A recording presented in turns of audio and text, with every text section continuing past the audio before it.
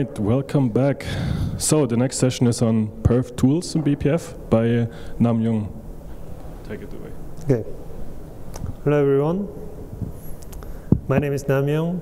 I'm working on the perf tools, and it's great to be here and talk about the topics we have in the perf tools. So there are several uses in perf tools. We're using the BPF. And we use BPF skeletons to save the BPF programs and use libbpf to load them. And I don't think I have time to explain the perf command using BPFs in detail, but let me just briefly talk about the issues. In perf stat, BPF counter is to share perf events if multiple users want to measure the same set of perf events. And perf trace is basically the same version of strace, system call tracing, but it's much more efficient. And we use BPF to get the argument of system calls and print them in a human readable way. And in perf recode, we have two use cases. One is op CPU, which shows the on CPU and op CPU profiles at the same time. And filter is much like the packet filter, and we need to drop some samples. And perf lock contention is another cool feature, and it's to track lock contentions in the kernel. And this is one of the topic of this talk. And perf f-trace latency is to show a histogram of function latency of a single function. In this case, we only support kernel functions right now. And perf k-work is to track all the global kernel work activities like hardware IRQ, software IRQ, and work queues. So let's get into the filter issue. So as I said, perf recode use event filter. Right now, only trace point events supports filter, but I want to have it in the regular perf events too. So we are using BPF program to decide whether it drops the sample or not, and it's based on the return value of the program. And BPF program reads sample data and make the decision. So we use BPF skeleton to compile the program once, and we use a BPF map to express the filter expressions. So here's an example. So in this case, user want to profile their program with this cycles event for the user space only, and they want to filter on some specific tasks only. This is a silly example, but you can see the idea. So this filter expression is saved in this struct format, and it has operation and which sample flag it needs and what's the value we want. And this is saved in a BPF map, array map. And then BPF program runs like this. It runs the loop and get the filter expression from the BPF map. And based on the operation type, it compares the value. This is a simplified version, but the logic is like this. So what we need is just to look up the filter expressions from a BPF map and make the decision. Okay. Then there's a problem because of the root privilege requirement. So perf events basically requires cap perfmon to open the perf event, or it can be relaxed with the syscontrol perf event paranoid. That means if you already have perf event, you have the privilege to work on this perf event, but now you cannot attach your BPF program because you don't have privilege for the BPF, right? But in this case, normal users just want to profile their own programs, and they don't need any kernel information. Okay, they only need to access the sample data to make the decision. So we'd like to have unprivileged BPF program for this use case. So I talked to KP and Andre about this. And I'm not sure BPF token is a good solution for this problem. And it looks like creating a separate namespace and create a token and passing it, it's like an overkill for this simple use case.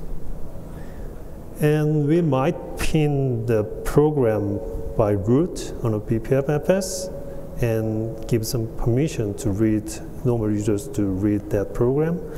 That might work, but as I said, the program can be shared, but it needs to work on BPF map data separately. So each invocation should work on separate BPF maps. I'm not sure it's supported. We maybe need a way to copy this program and use map separately. Or we can add a new unprivileged prog type, just allows some very limited operations. So we can load the program and create map, and then that program only allowed to look up the map and access the sample data using this kfuncs. Or any other solutions?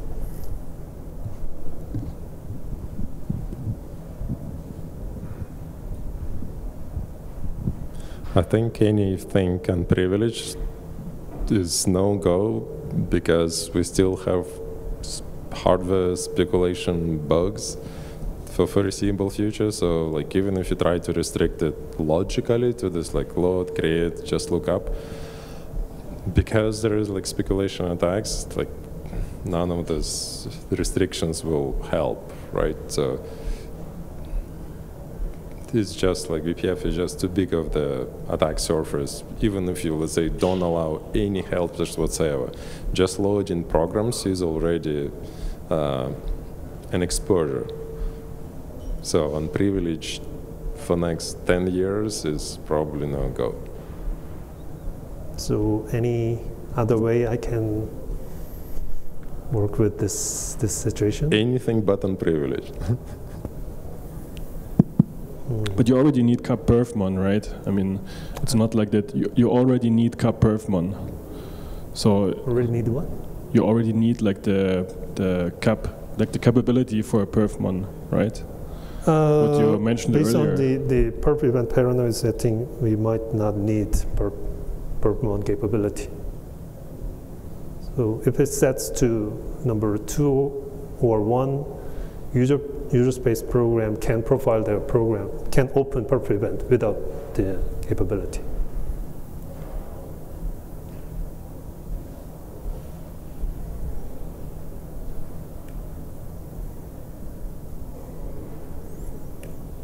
Okay. So next issue is stack trace.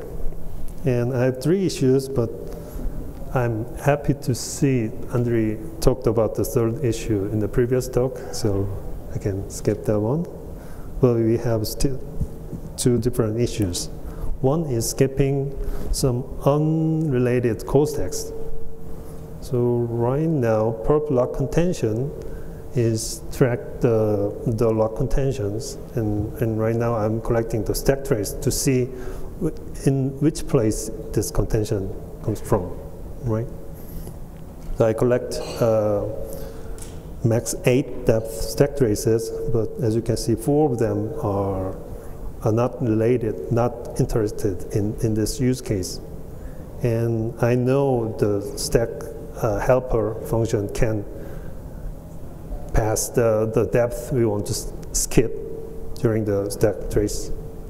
But sometimes it's hard to know how many stack entries I need to skip. In this case, the blue block, first 3 stack entries, I think it came from the very low level of trace point or BPF handling functions.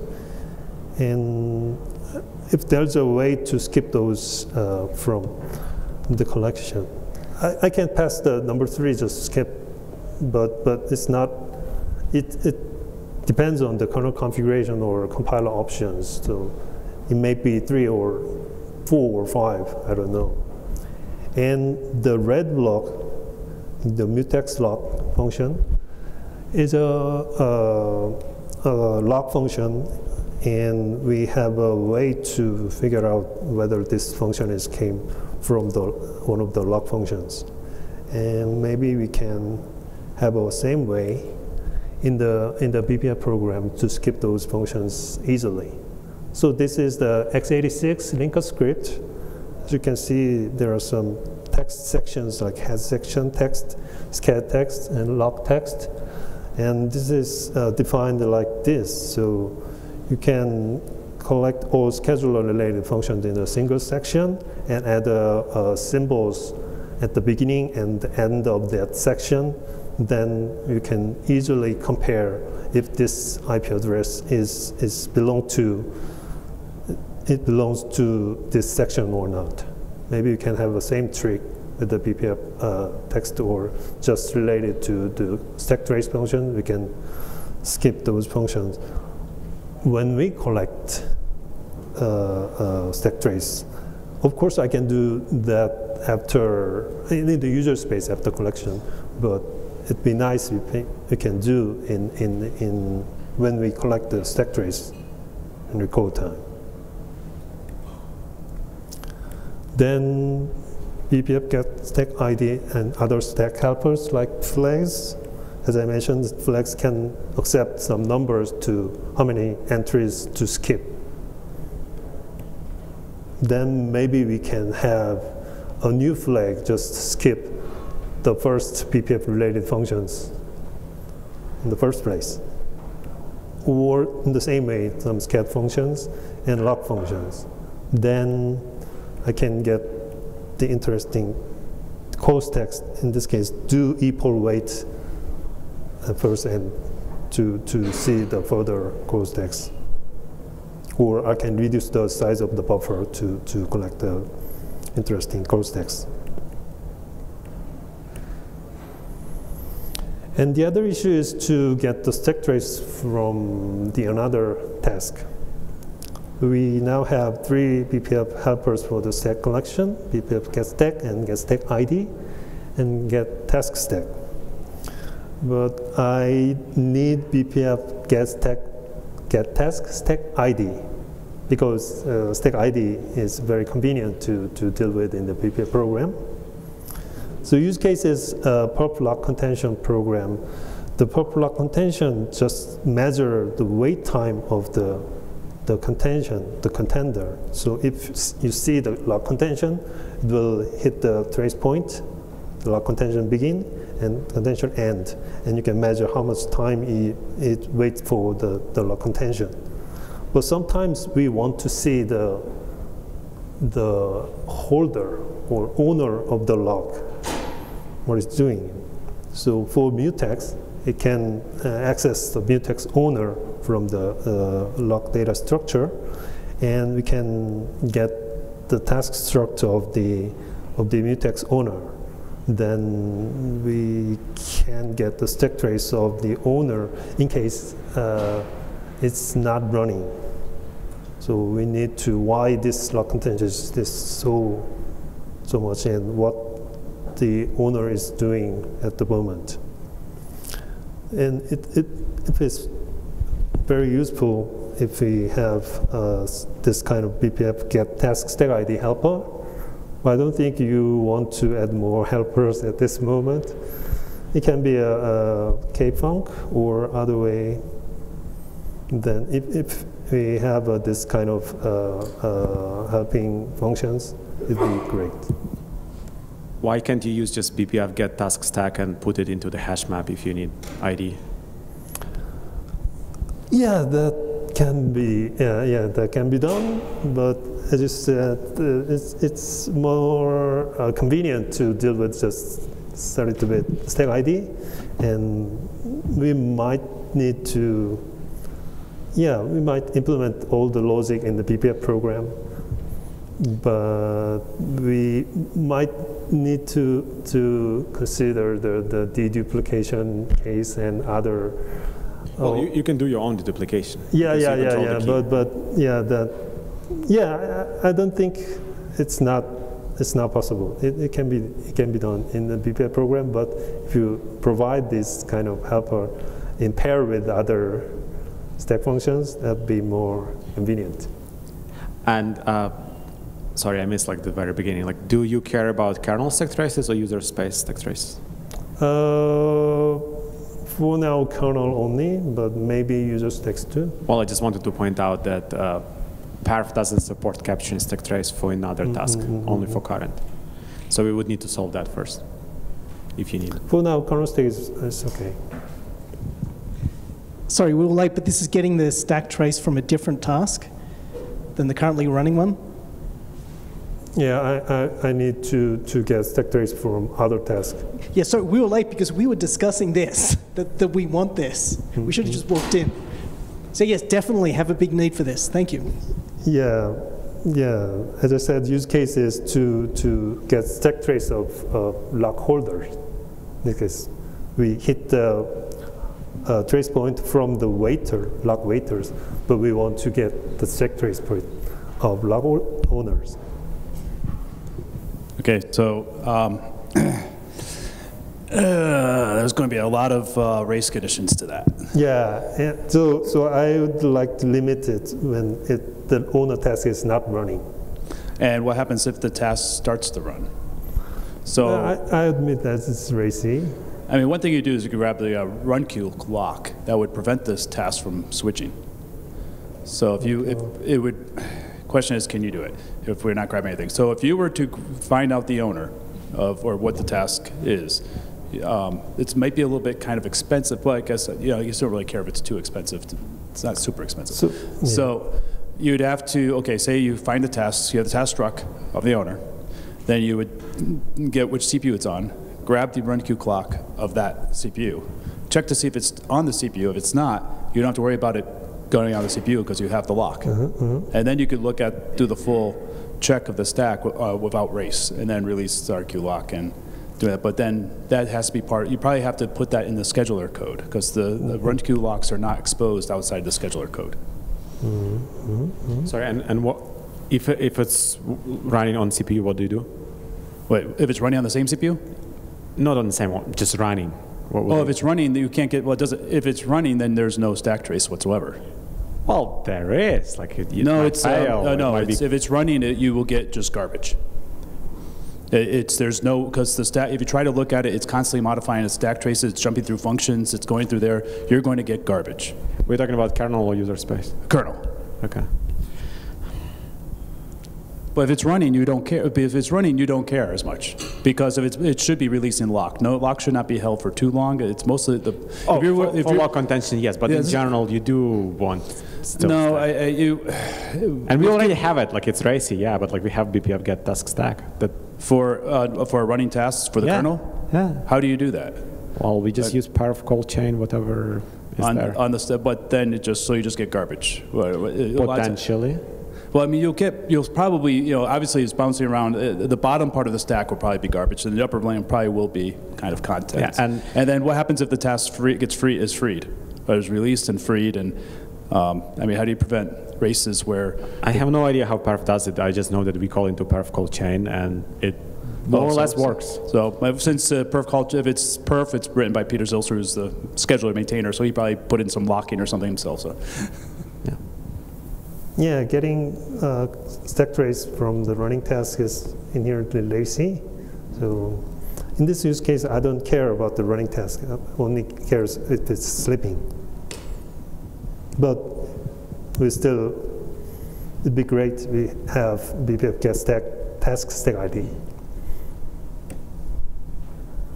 So this is the topic of the previous talk. I can skip this. I'm not proposing a new solution. I'm just raising the issue, and I'm happy to see you're working on it, Andre. The next topic is symbolizing locks. It's also related to the lock contention, and we need to symbolize the lock address. Basically, the trace point only provides the lock address and type of the lock. And we need symbols. And global locks are okay. We can translate that address to symbol using KLSIMs.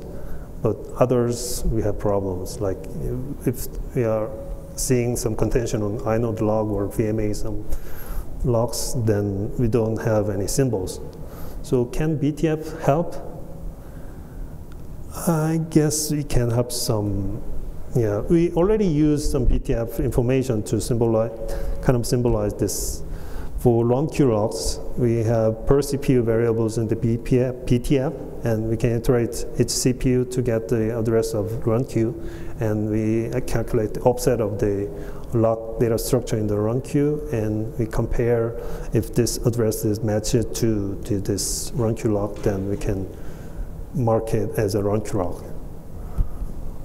A similar way, we can tag logs using the current tasks task struct, and we get the struct and calculate the offset of the log in the struct and compare with the log address we get from the trace point. But we also check the type of the log. So if we see the read-write semaphore, it's highly likely to be contention in the log, then we can compare the log from the struct in the current tasks. Maybe BPF iterators can help to get more global-ish data structures and get the address of the log symbols, but I don't think it will solve the problem completely. So I'm now thinking about the data type profiling approach to mark this kind of non-global logs. So Sorry, question. When you say symbolize log, what do you mean? Like, if log is just a field in some task struct or something else, like, what does it mean to symbolize? You just want to know that it's part of task struct and this is the field? Yes, yeah. So, yeah, in this example, I'd like to see if this log came from the struct or this is from inode struct and inode. This kind of information can be used as a symbol for non-global logs. I think LogDep already used this information as a symbol for them. Sorry, who's using that? LogDep, log dependence checker, but you're targeting probably like production kernels, not just... Yes, okay. We can then use LogDep. So my approach is to get a call stack for each log contentions, like I do in the previous slide, and find the first caller of the log function, and then we know where in this function calls the log function, and the first argument of the log function should have the address of the log is contending. Then we can figure out which type it came from using BTF. So right now BTF only provides type information for the function argument and per CPU global variables, and I think it will work in many cases, but if you can support global variables in BTF, it will cover more logs. And even further, if we can support local variables, it will do the whole data type profiling only using the BTF. Why don't you just use Dwarf for this? Yeah, I can use Dwarf, but Dwarf sometimes not available in the production system, right? Well, but like your proposal is basically let's grow BTF to almost the point where like the Dwarf is with extra information. Yeah, and at that point, like this kind of BTF might not be available because people will say it's too big. Yeah. If the Dwarf information is available, I can use that to profile type information. But if it's available in the BTF, it's more convenient, right? So if you are interested in supporting local variables to support data type profiling, we at least need type information and the location expression express which instruction range this variable is live and which location it's actually saved, like in which register or which stack slot, and things like that.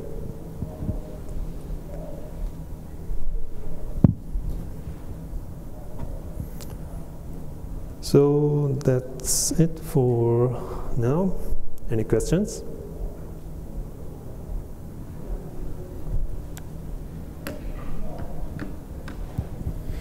Just a suggestion. It seems to me that you're trying to solve this problem of identifying like which lock is actually like contained in this generic way. And because of it, like you're facing these challenges, and solving it completely generically is not going to be easy. It looks like there is no actually like good solution without adding a bunch of runtime overhead, log depth style. So the suggestion is to target your solution towards the specific logs that you know will be like typical, suspects, like a map log, a map sema, this mutex, like run queue log, etc. So like in the kernel, because this is all like targeting the kernel, like in the kernel, the number of logs that are typical, like a C group log. So the total number of logs that will be this suspects, I would say like a handful. There will be like a couple dozens, and target the solution towards like them. Then you can like see, like especially the hardest ones would be this that the logs that are inside per task, because they're all dynamic, right? So they will be like somewhere from current. So potentially you can make like the way that logdep does, like macrosify the spin log, pass additional information through the spin log, and when it's logged there already containing, like inside the qspin log mutex, like start like saving like current, etc. And yeah, the current status is that like a map. There are several logs that are already identified. If you do use perf log contention, you're going to see some of those logs, the most important ones. There was discussion with Vladimir Babka about asking for, in the sample type for perf, to get the slab cache, where this memory, the data memory is, so that it could approximate the type from looking at the table of slab cache. So I mean, but it was just an initial discussion. I will continue trying to see if this is something that we can do, or if it's, because perf works on NMI, this can be costly. I don't know. It was something that was discussed briefly while I was. So, but that's what you're describing. I think it will solve this per task log, right? Yeah. Because you will know like which slab that is part of the task stack. This is a big slab, so you kind of know. Yeah, but again, this is like not. This is customizing the solution to like specific logs, which makes sense. Yeah. Because like going back, like can you go back like the previous slide? Like global variables in BPF, I think we want it like regardless, but local variables is probably not feasible, especially you don't need all of them. So yeah. The solution cannot be let's add all possible things like bloat, BTF just as big as dwarf is everything local, because you don't need all of them. You need only like a handful of things that can be like containing. Yeah.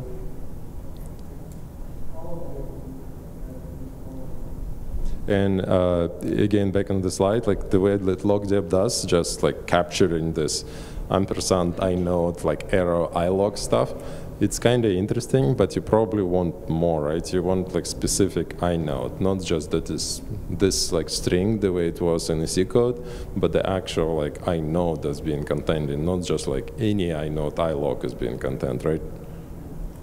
I didn't hear you well. I'm saying that like if you do what logdep does, just capturing like this string, the way you like showing it on a slide, that's what logdep does. It just captures the string the way it's written in C. It's nice for debugging, but you need the actual address. Like when logdep prints this logdep report, it shows the address of the log, and from there you can like do some further debugging. So same thing like you want there. So this going back to inode, but so just a suggestion. Yeah, this information is just from the BPF type information, and well, I have no idea about how to support the specialized in the case, the most contended logs, but I'd like to have a generic way to support all the first way to monitor it. The first thing is to identify which log is actually causing more contentions. We have some usual suspect, but if something changes, then new logs will came up, then we need to find out which log it is. Then we need some general way to figure out the information. What Arnaldo suggested, like looking at the slab information and associating like between the pointer through the slab, which slab it is, then figuring out whether it's, let's say, a slab of inodes or slab of task structs, and from there using BTF, the existing BTF that you don't need to extend, you'll just know from the BTF, you know the offset of a map log and ilog, and you know that it is a slab, you just like know that this is this guy. But it's all like will be like post-processed by perf and user space. But yeah. But you need to capture like a slab, etc. like early on. So yeah, I will take a look what I can do. Thanks.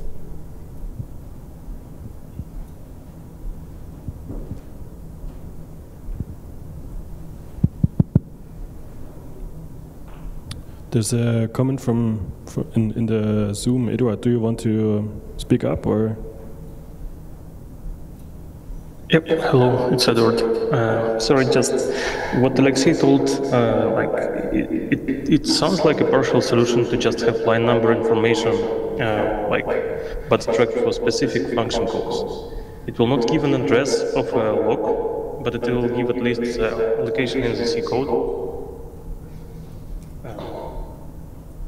And an address could be like info from the stack trace if that's necessary, like recorded there somehow. I don't get the question. What? Can you say it again? So, like, you have some set of function calls, like mutex log, right? And you want to understand, like, what kind of log was held. Yeah. And if we are talking about limiting the debugging information, like BTF or perf, like if we have line number information recorded not for the whole kernel, but only for the logs to the specific functions. So line number information can help you spot where this log came from, much like the code text, but it doesn't give you the symbol or type of the log. So you don't know. You may know when you take a look into the source code, but it's hard to do it in the programming way.